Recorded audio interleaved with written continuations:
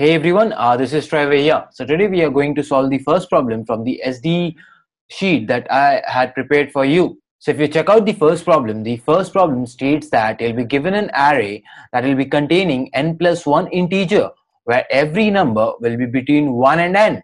And what you need to do is you have to find the duplicate number in that array, assuming that there is only one duplicate number.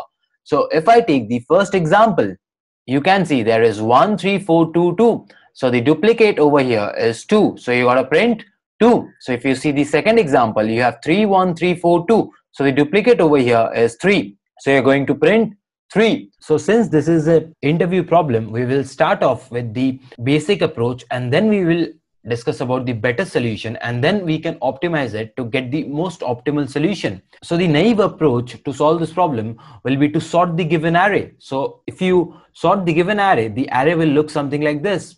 So once you have sorted the array, what you can do is you can linearly traverse in the array, and there will be an index where you can see that the value at the index I will be equal to the value at the index I plus 1. Because you're sorting the array, the duplicate elements will be together in the sorted array.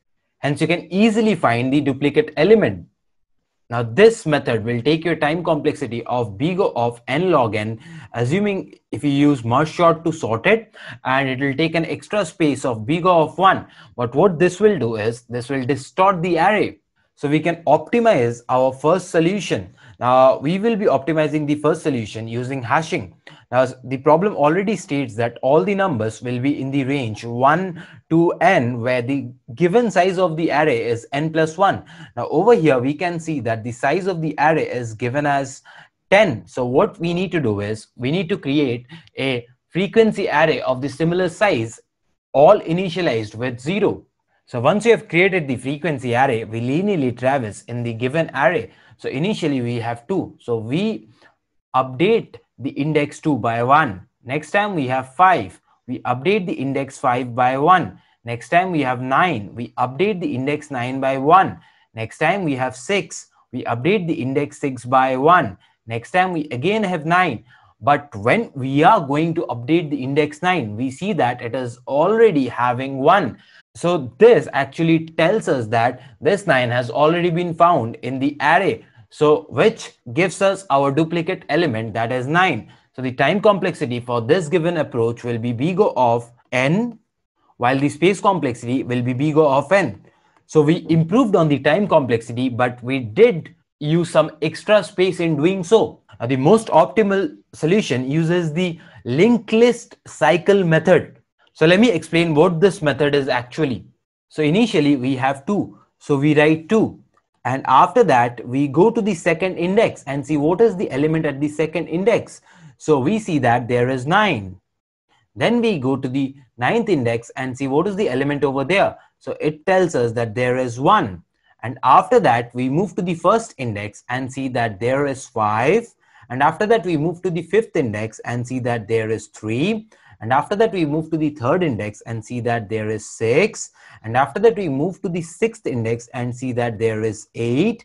And after that we move to the 8th index and see that there is 7. So after creating the cycle, we are going to use the tortoise method. Now the tortoise method tells us that we're going to take 2 pointers. One is the slow pointer and the other one is the fast pointer. So the slow pointer will always move 1 step, whereas the fast pointer will always move 2 steps. So initially the slow pointer will move to 9 and the fast pointer will move to 1. So after this step, the slow pointer will move to 1 and fast pointer will move to 3. After this step, the slow moves to 5 and the fast moves to 8. After that, then the fast moves to 5 and the slow will move to 6. So after this, your slow will move to 8 and your fast will move to 6. After this, your slow moves to 7 and your fast moves to 7. So this is the number where the slow and your fast pointer collides. So whenever they collide, you're going to stop moving. And after that, you're going to take the fast pointer and place it on the first number. At the next step, you'll not be following the tortoise method and you will be moving both the pointers simultaneously by 1 point. That is, you move the fast pointer by 1 point and you move the slow pointer by 1 point. and the point where they collide will be your duplicate number. So we can easily say that 9 is our duplicate number. Now you might have questions like, what is the guarantee that where the slow and fast pointer meet for the second time will be our duplicate number? So I'll be coming to the proof of that. Now since there is a duplicate number, we can surely say that there will always be a cycle. Now since there is always a cycle and the slow moves by 1 and our fast moves by 2, so it is for sure that our slow and fast pointers will be moving anytime on the cycle.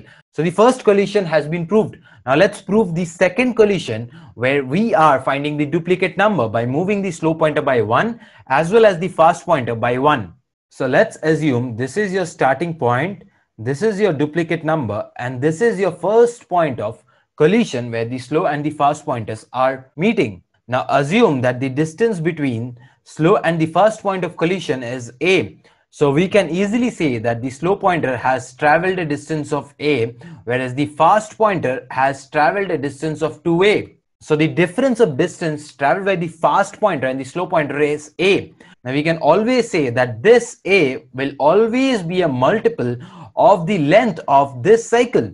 Now that is very obvious because the fast and slow pointer are meeting at any point on the cycle, and they'll only meet if the difference between slow and fast pointer is a multiple of the length of the cycle. Again, that is very obvious because let's say the slow pointer is here and the fast pointer is also meeting over here. So that means the fast pointer has moved an extra distance of this much, and we can easily say that this is the length of the cycle. Now this can be multiple turns. So that is why I am saying that A will be a multiple of the length of the cycle C. Now assume the distance between S and D is X. So we can easily say that the distance traveled between D and C will be A minus X. Now to find the second collision, what we were doing was we are keeping the fast pointer over here and we are moving it. Now assume that your duplicate number is at a distance X. So your fast pointer will move by a distance X. And since we are moving the slow pointer simultaneously with the fast pointer, the slow pointer will also move a distance x. So we can say that it will be at a distance of a minus x plus x from this point, which actually makes it a distance of a. Now a, if you remember, we already proved that it is a multiple of the length of the cycle. So we can easily say that when we start the slow pointer from here and when we start the fast pointer from here, they are bound to meet at this junction, and hence we can easily find our duplicate number. So this was all about the logic.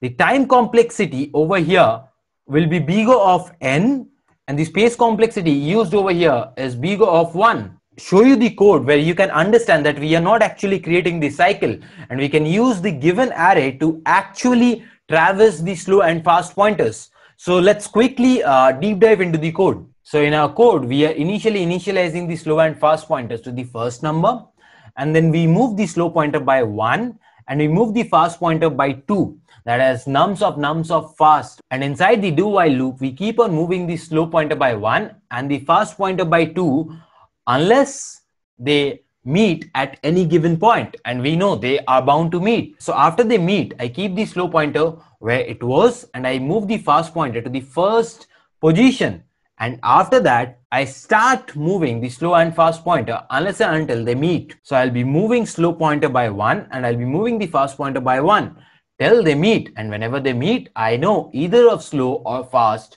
pointer will be my answer. So we can easily return that. So that was about the C++ solution. Now the Java solution almost looks similar over here. The only difference is the input that we are taking. I hope you understood the explanation completely. So just in case you did, make sure you like the video, and yes, do leave a positive or a negative feedback in the comment section so that I can improve on the quality of the videos more. And yes, if you are new to my channel, make sure you subscribe to my channel. And yes, that's it for today. Let's meet in the next video where I'll be discussing the second problem from the SDE sheet.